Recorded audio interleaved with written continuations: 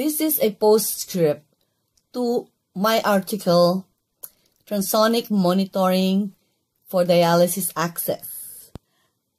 Now, the Transonic machine monitors the efficiency of your fistula or graft, whichever one you're using. Now, the Transonic equipment measures your access and gives it a score, like a grade. My score was consistent at 1480. Then after a month, it went down to 1300. And then the following month, it's 1200. We get tested at the Vita every month. So the third month, it went down to 1100. That's really scary. I started to worry. Because if it went down to 600, they're going to have to cut me up. They will have to unclog it. It means there's a clot inside my access. So I don't want to go through that again. It's a painful process, declogging it. And I call it ballooning.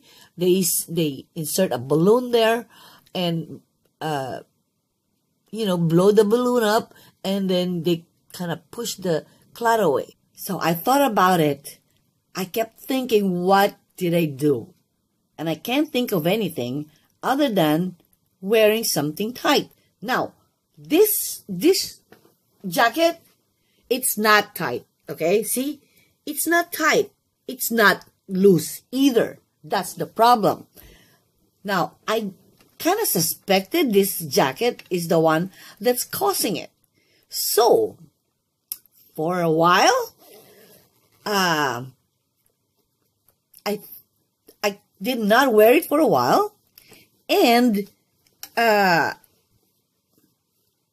just wanted to show it to you.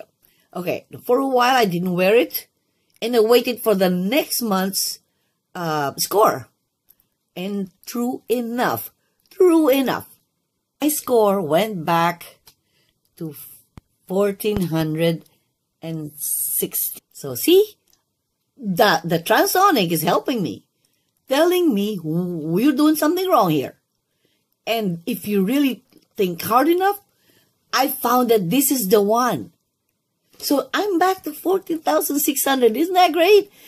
So that's how the Transonic monitoring helps taking care of your dialysis access.